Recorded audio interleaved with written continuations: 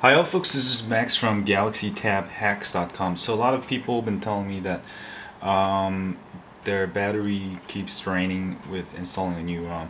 What happens is that your battery isn't actually draining.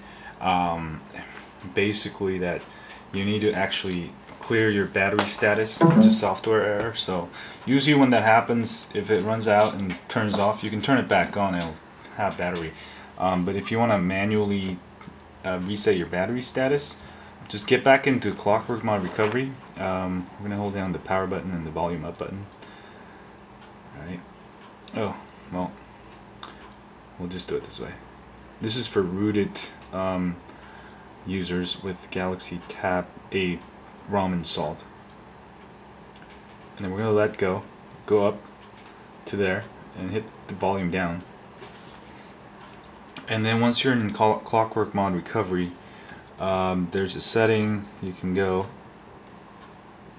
Oh, I have this other one. Usually it's advanced, but this one I think it's under tweaks. Okay.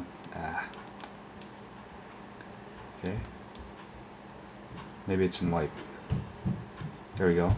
Wipe battery status. It's just somewhere in the menus. It depends on.